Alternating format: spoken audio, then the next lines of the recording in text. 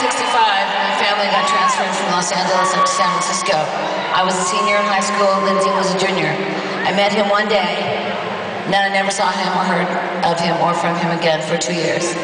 2 years later, he was in a band, and the drummer in his band called me and asked me, would I be interested in joining their band? And I said, well, what kind of band is it?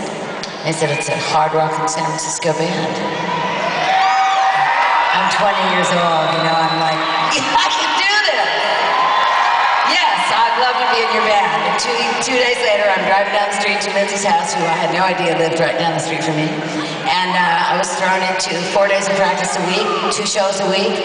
I was going to school, they weren't. They didn't care that I was going to school, needless to say.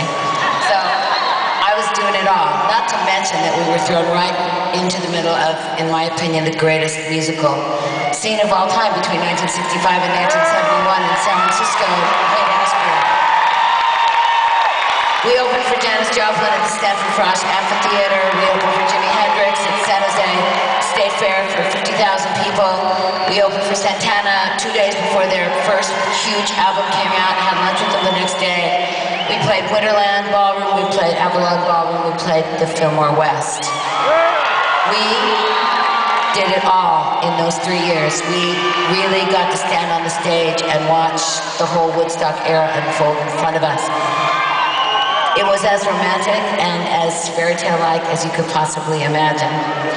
So 10 years later, when I put this into a song, it became this song. So I'm back to the Velvet Underground, San Francisco, back to the floor that I love, Lindsay's in my bed, to a house, to a room with some roses and paper flowers, to our little house in San Jose, back to the Gypsies that he and I were.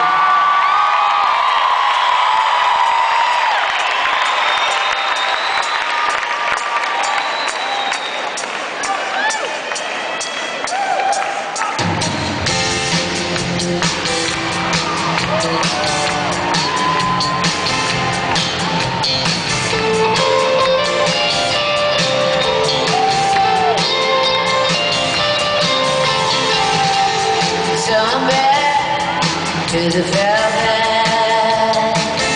underground, to the floor that I love, to a room with sunlight.